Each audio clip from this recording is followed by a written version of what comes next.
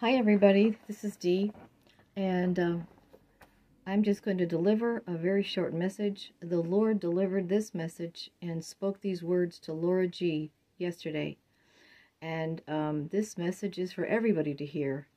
It's really a marker in time, okay, so please take note of that.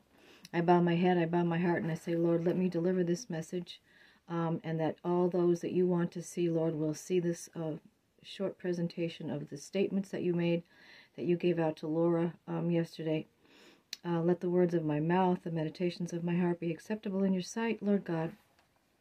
The Lord has said, the scoffers and the mockers and the unbelievers will not make it to their next season. That's the first statement. Second statement, America is worse than Sodom and Gomorrah. So please take this to the Lord. Please pray. Please pray, everybody, in the name of Jesus.